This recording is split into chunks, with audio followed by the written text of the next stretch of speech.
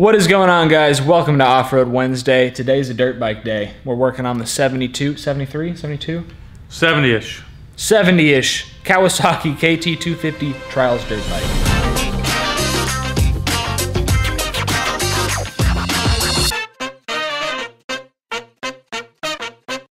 Last time we were using it was at Busco Beach. I rode it for all of about 2 minutes. And I'm gonna be honest, I kind of hated it.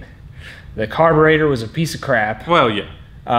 It didn't have any freaking handle grips, and the gear lever was just a mess on your foot.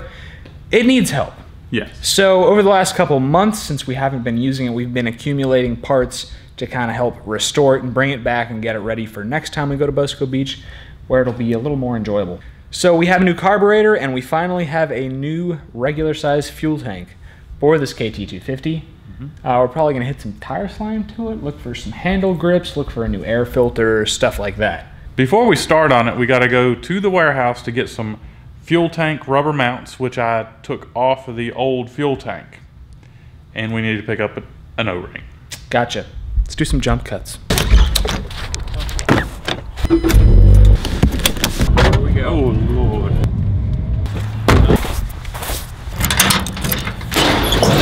Got it!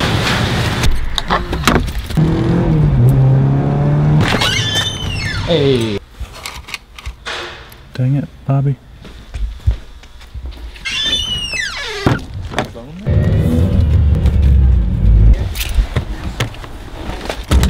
So we got everything we needed to get except for handlebar grips. So we have a reason to go out later.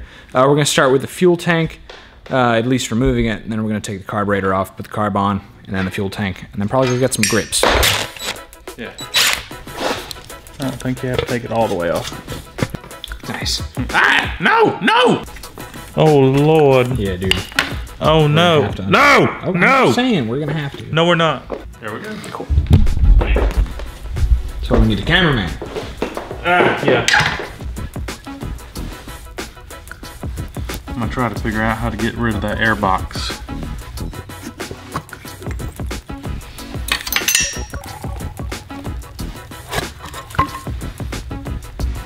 Bam.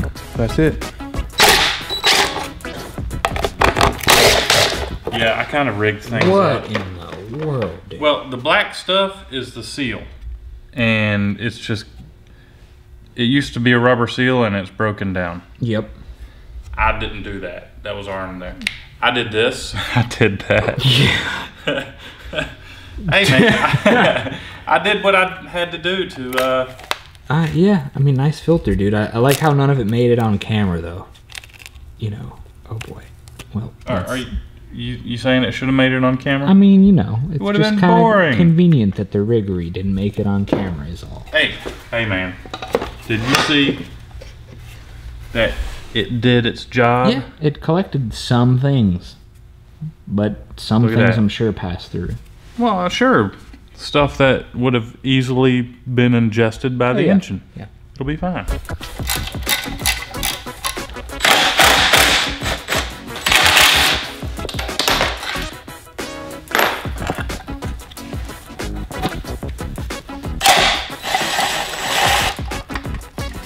Yes. All that room. Yeah, that's so much more room for activities. We can fit a pot on there now. Definitely. Ordered this carburetor online like a month or two ago. It was just kind of there was no like obvious kind of direct bolt-on for this. So I used eBay. It looks crazy with all those lines. It's got some tubes. Yeah. Tube City. Well, let's see if it'll... Yeah, so I'm not even sure if this is gonna fit. Nope. Dang it. Ah, that's annoying. It sure is.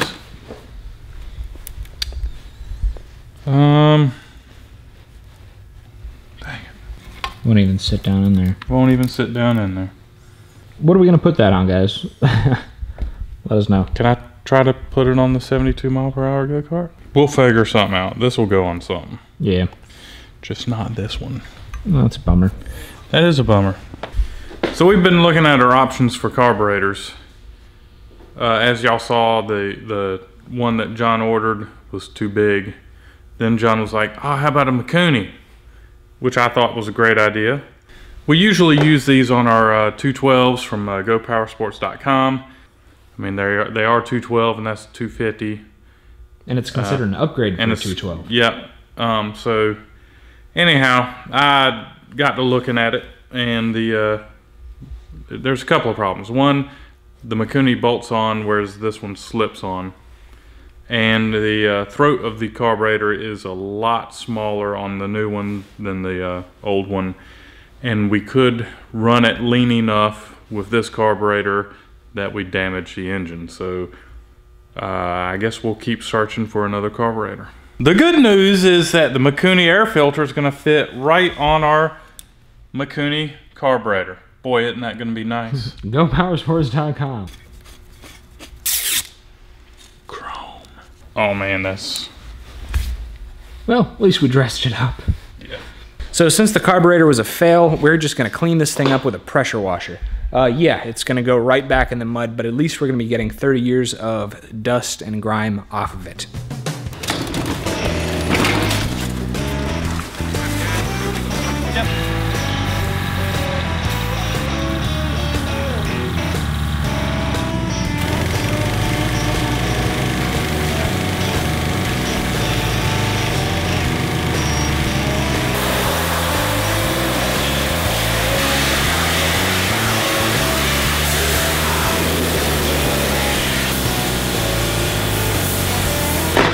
Dude, it does look better. Got a copper washer that seems to fit perfect. And I'm gonna try to use the copper washers. I'm sure they use an O-ring, but I'm afraid my O-rings are not gonna work good. They're gonna probably get squished out. So this 250 Trials bike, it's not a super common dirt bike. So it took us a little while to find a tank. And this tank was like 150 bucks, and it's not in perfect shape. It's got some dents. The paint is pretty faded and even missing in some places. But it's the best we had. And the original tank that I took off it literally had holes in it. There was no, or the metal, it was rusted so badly that there was no metal left. It was just paint. So this is a lot better than that, and it's gonna dress up the bike, make it look a lot better than that little kitty tank we have on it.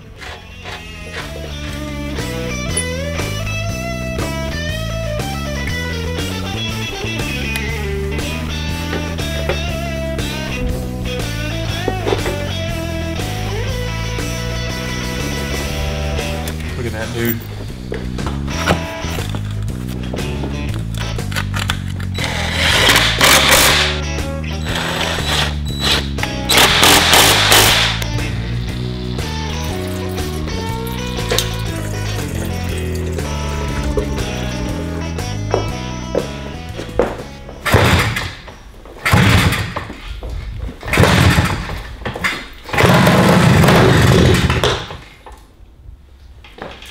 Well, it cranks up. Did you want to smoke up the shop?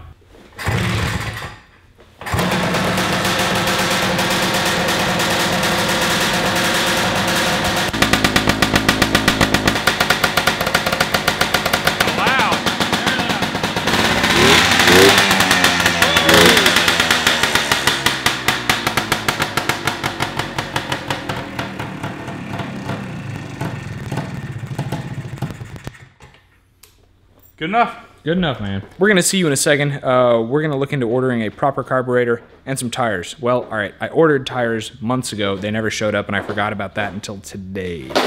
So we're gonna look into that, see y'all in a second. After we pressure washed the dirt bike, we realized it had quite a bit of rust on the chassis, and rust and dirt especially really don't mix. This frame is going to completely rust away if we don't do anything about it.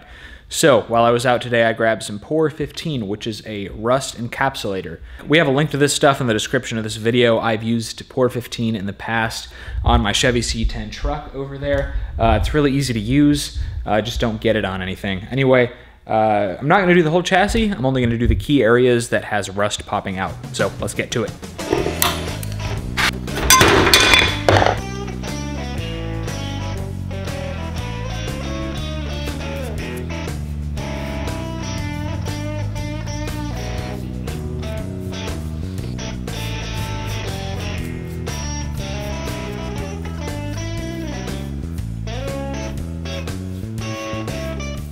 I am all done with the touch-up paint. It didn't need a lot, but I was still pretty conservative, just because I didn't want it to be glaringly obvious that this had touch-up paint on it. So that's all we have for this video, guys. Thanks for watching. Check us out on Facebook and Instagram at Cars and Cameras Reviews. Check Ike out at Isaac It'll Be Fine. We got to thank our sponsor, GoPowerSports.com. I enjoy the dirt bike stuff just because it's different than the usual stuff we do. It's a nice breath of fresh air for us. Anyway, and let us know if you want to see more stuff with this bike or dirt bikes in general. This could use a full restoration, so let us know if you want to see a restoration of this vintage Kawasaki. Anyway, thank you for watching, and we will see you Monday.